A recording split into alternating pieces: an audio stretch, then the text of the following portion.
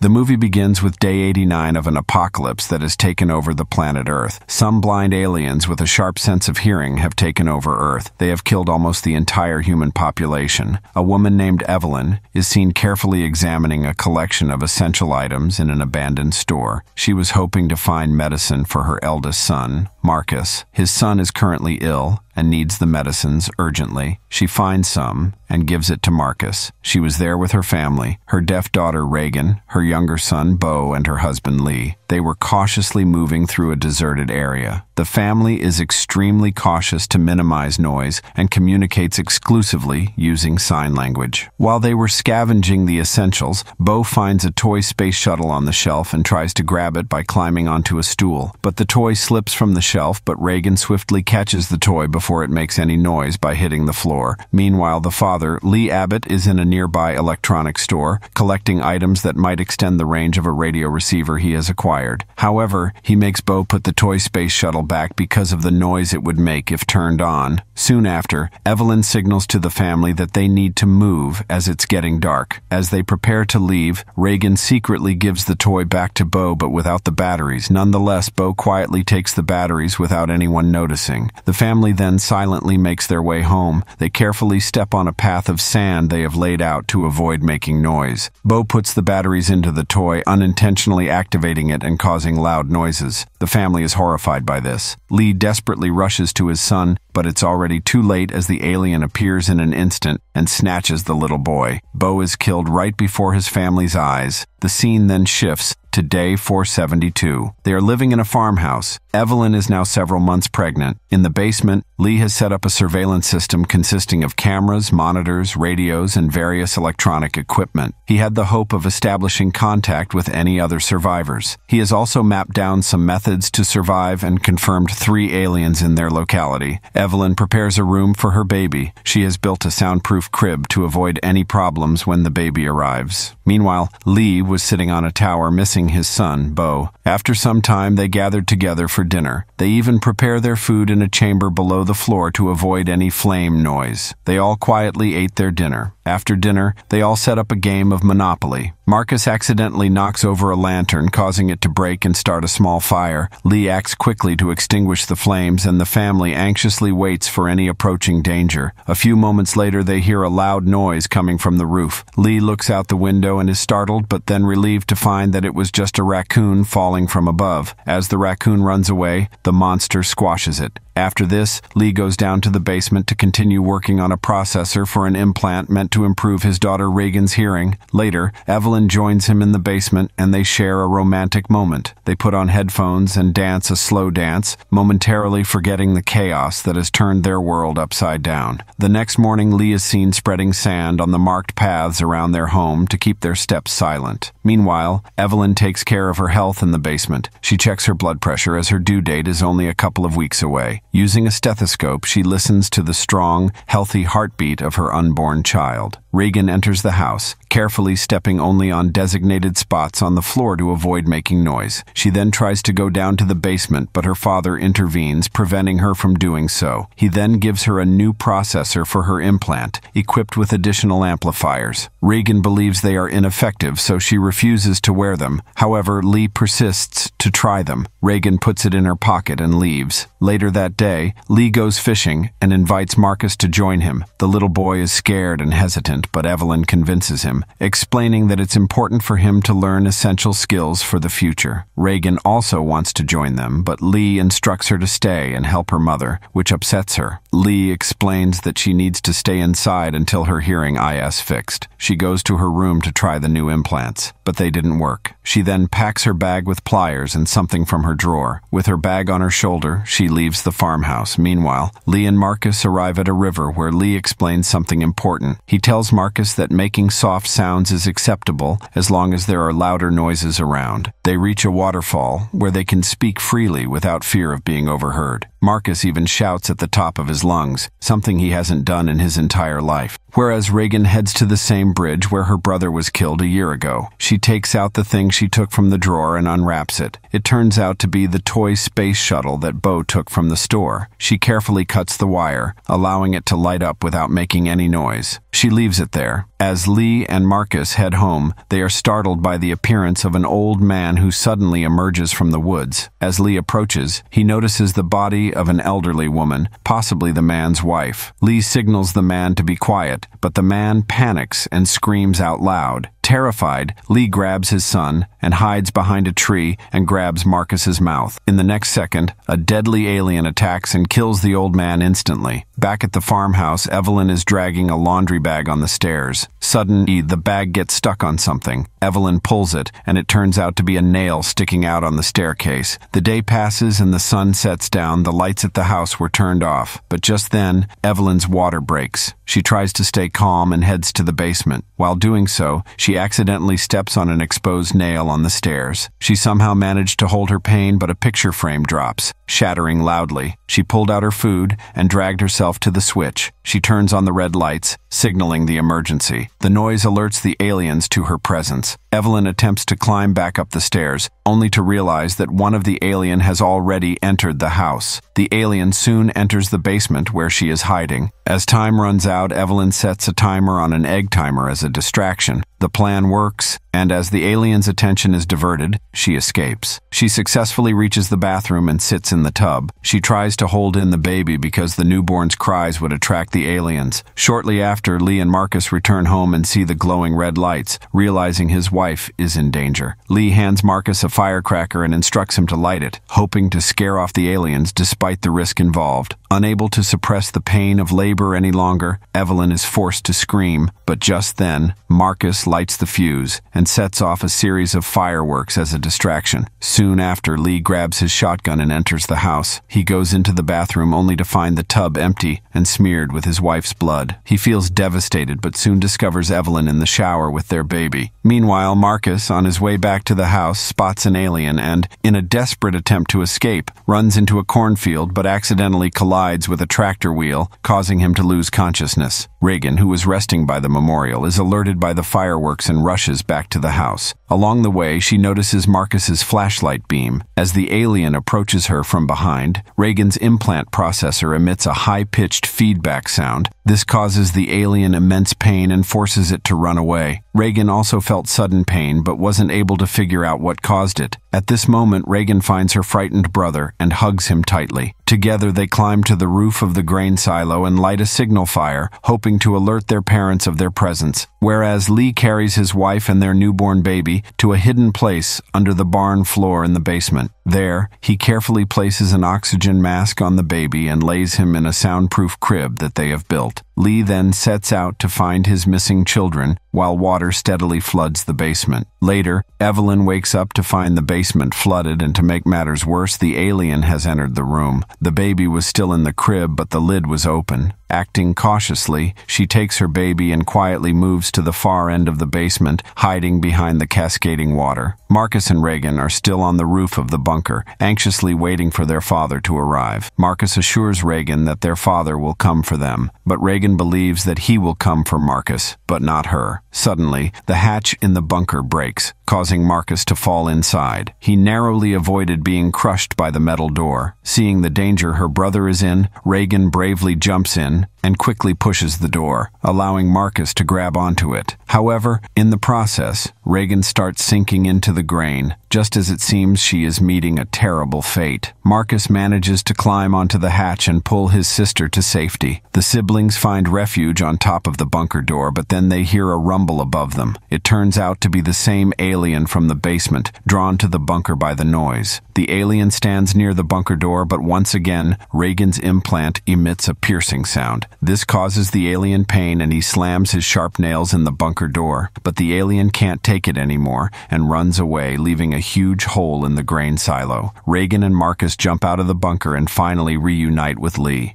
Their relief is short-lived as they hear the ominous noise of approaching alien. Lee instructs the children to quickly get into his truck and use it to return home. He then hugs them tightly. Unfortunately, the alien attacks him, prompting Marcus to scream in terror. Attracted by the sound, the alien turns its attention to the truck, fiercely tearing into it. Reagan's implant emits its piercing feedback again, but unaware of its significance, she decides to turn it off. This allows the alien to strike the truck with full force worse. Meanwhile, wounded Lee gets up and notices his children are in danger. Realizing they will die if he doesn't act soon, Lee makes a decisive choice. He looks at his daughter and, for the last time, expresses his love using sign language. Then he lets out a loud scream, distracting the alien and giving his children a chance to escape. Regan and Marcus quickly release the truck's brakes and roll back home, where they finally reunite with their mother. Tragically, Lee is torn apart. Evelyn and the children still hear the alien's screams nearby, so they retreat to the basement. There, Regan discovers her late father's research on implants, revealing that he spent considerable time and effort to help her. This realization overwhelms her with emotion, just as the lights start to flicker. Soon after, an alien appears in the basement. Evelyn, armed with a shotgun, stands ready while Regan examines her father's handwritten notes. It finally dawns on her that her hearing aid can weaken the alien. She takes off her cochlear implant and places it against the microphone, causing the alien to writhe in agony before collapsing. As the wounded alien struggles to get up, the amplified sound exposes its vulnerable inner tissues. Seizing the opportunity, Evelyn shoots the alien, blowing its head off. While Marcus and the baby find refuge in a corner, Regan and Evelyn monitor the surveillance camera screens, observing more aliens approaching the house. Encouraged by her newfound knowledge on how to fight back, Regan amplifies the sound and raises the microphone, while Evelyn, with a smile on her face, readies the shotgun.